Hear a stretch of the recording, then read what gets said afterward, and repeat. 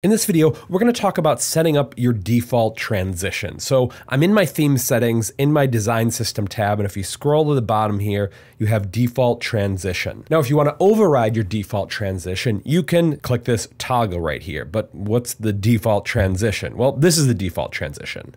It's this. That slide from right to left in 300 milliseconds. That's the default transition. So if you want to change that, that is what gets automatically added to every new page, that's what you do in the default transition.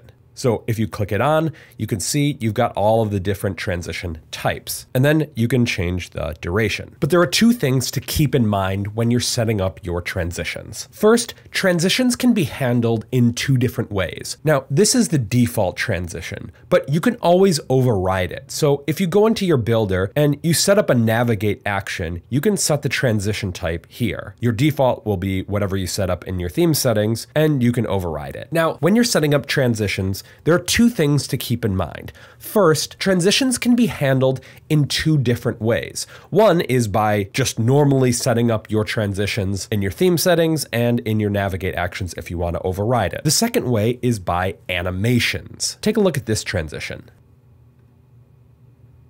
That was not a page transition. That was handled with animations. That is, in this tab right here, wherever you see these little purple animation icons. Now, those actually aren't transitions, but they're visually transitions in that they're what happens between one page and another page. So if you see a quote unquote cool transition on an app, it might just be an animation that's triggered on a page load. And this is one of the most common patterns, is that you would set your transition type to instant and then animate the elements on your target page in whatever way you want. The second thing to keep in mind is that transitions are not just icing on the cake, but are communicating something. They're communicating the relationship between two things, in this case, between two pages. And so you want to make sure that the transitions that you're selecting are intentional, are for a reason, are motivated. And the most common thing to keep in mind is the topography of your app and your app pages. So if you're building an app in a language that is left to right, like most Western languages, then the concept of going in or deeper into the hierarchy is going from left to right